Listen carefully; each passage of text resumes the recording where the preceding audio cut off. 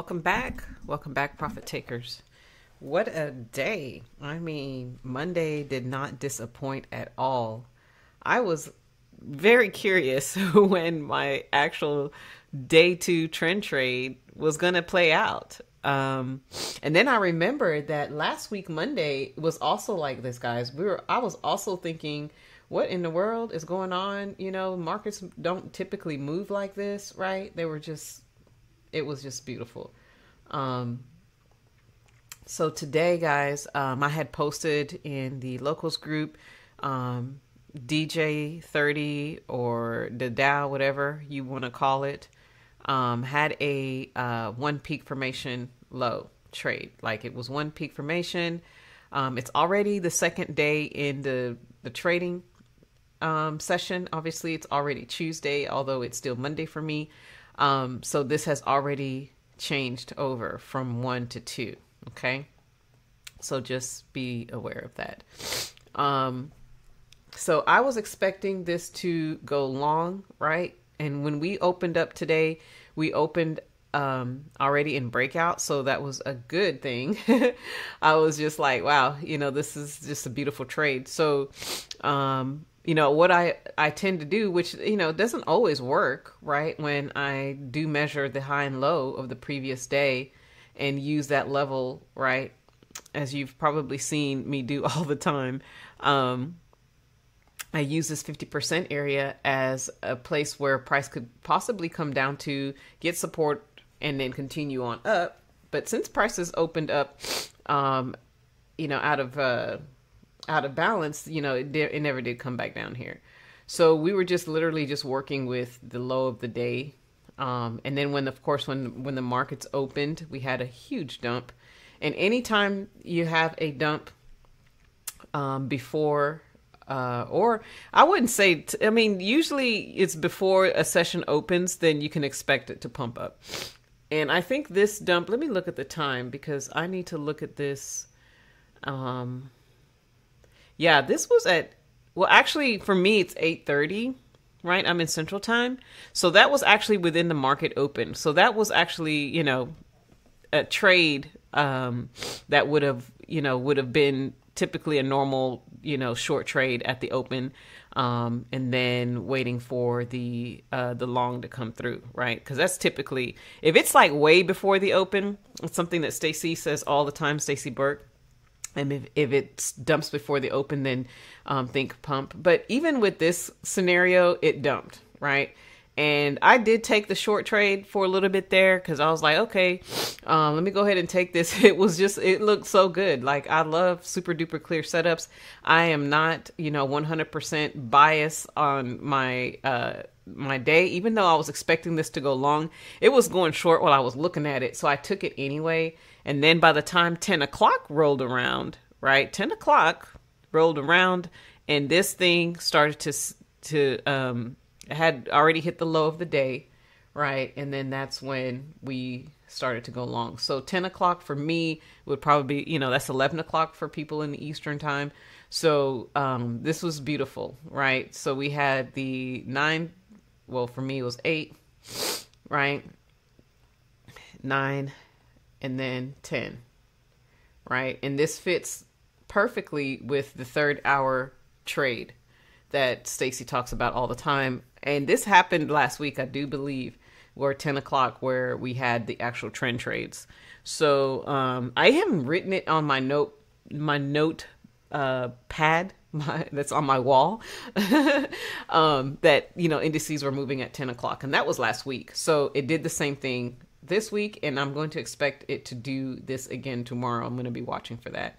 So we can see here now, it's the second day in after the peak. Now, remember, guys, I don't count the way the indicator was initially built because this was built based off BTTM. And since then, I have evolved even more as a trader after learning more things with Stacy. So I used to always have a problem with the day count. And so now I count the actual peak, right, as day 1 and then day 2 and day 3. And I've noticed that sometimes this is in line with how Stacy does it, but usually we'll have like, a peak high here, or a peak low or whatever. And then the next day, if the peak low and the close above the open happen in one day, like this one did, right? We had where it closed closed above the open, then that's a signal that you have a green day as well. But sometimes that doesn't happen on this day, and you have to wait till the next day to see if price is actually going to close above the open, which today it totally did, right? It closed above. So I'm looking for, and then we got, just one break, right? We have our previous day high break here. So I'm expecting one more break up here for tomorrow before I can, say, okay, maybe we should be looking to go short, right? And I don't know if the short trend is going to be a actual shift in the market and we start going bearish, or if it's just going to be a reversal within the current bull pattern. I don't know that yet. But for right now, tomorrow is technically going to be the day 3 trade, right? And if we look back, because that's what, I've also learned, every day is a third day trade. So is the setup, is actual price, setting up for you to take it is the question, right?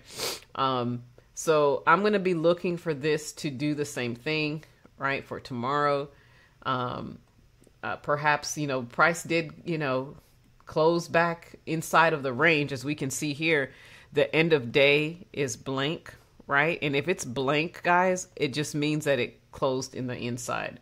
So it could come down here, play around, right? We have open price or close price right here, okay? And I would love it to, test, retest, or whatever. Sometimes it doesn't do that. But it could totally do what it did today, go to the high, and then drop again to the low, and then give me the opportunity to take this long, take that breakout, and then we'll have 2 previous day high breaks.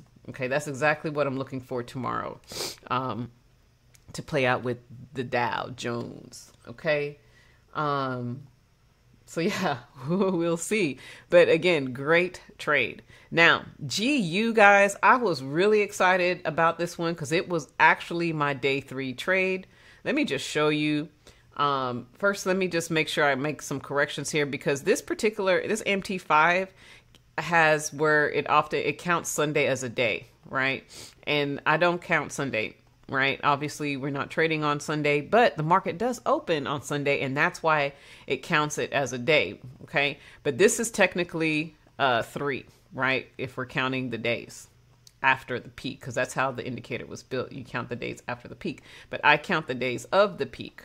Okay, so today was the 3rd day continuation trend trade, right?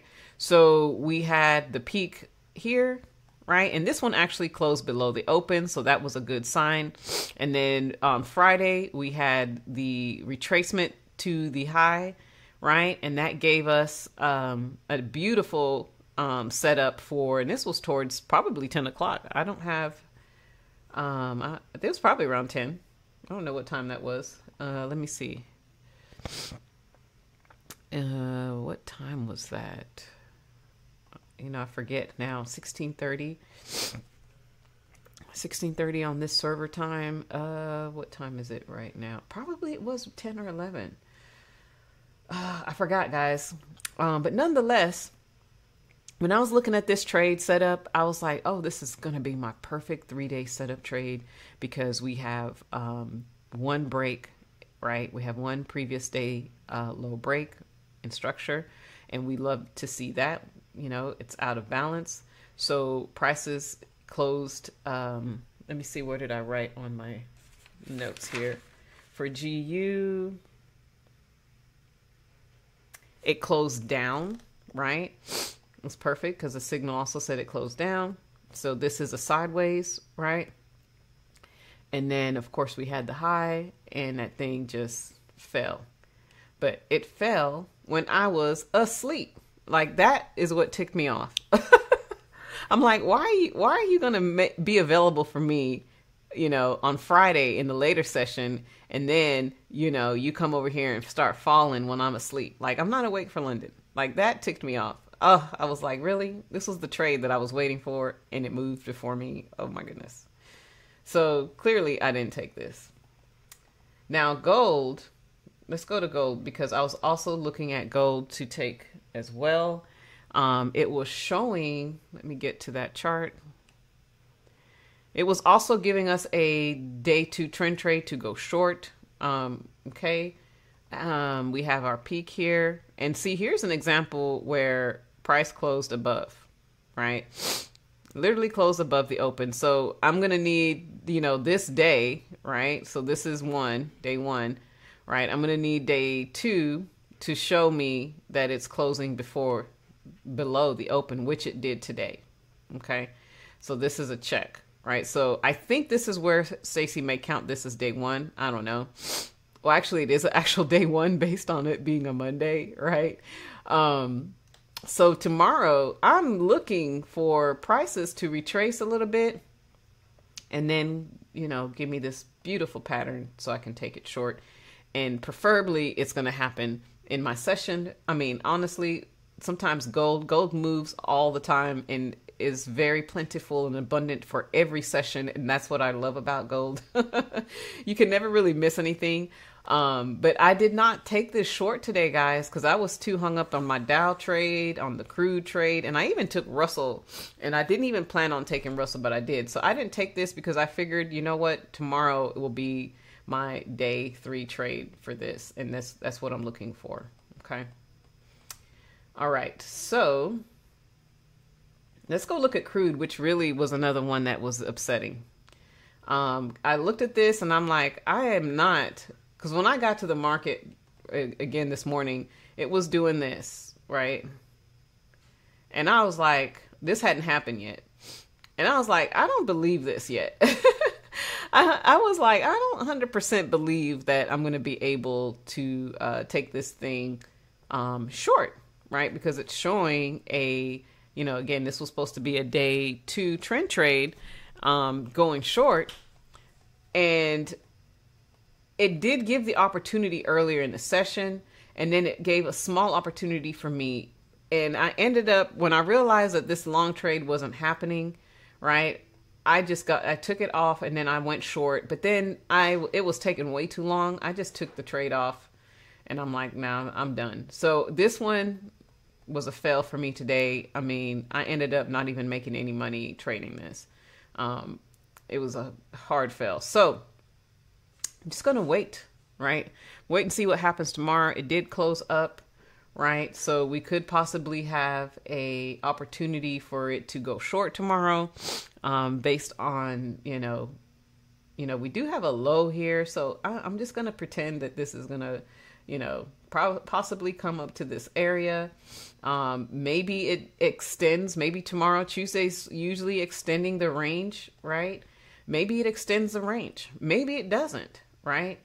I don't know yet. It's too early for me to try and assume anything because this was just a range bound day, which is typical anyway for, oftentimes for Monday's typical for a range bound day. You know what I mean?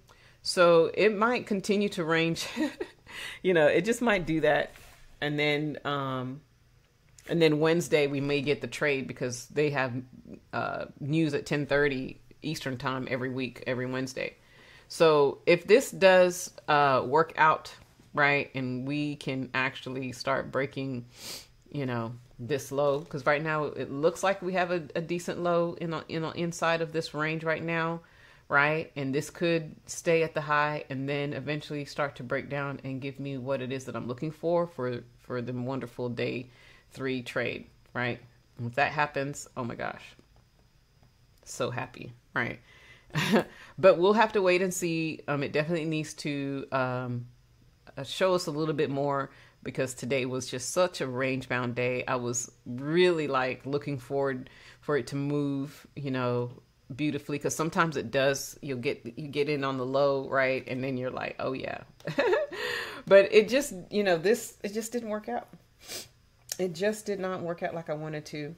But again, it wasn't really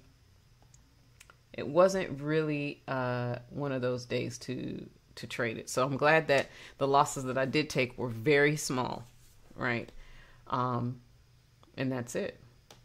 Right. So those are the trades that I took today and what is setting up for me tomorrow that I'm looking forward to taking. So we'll see how all that works out and we'll be back. All right. So thanks, guys. We'll see you in the next video. Ciao for now.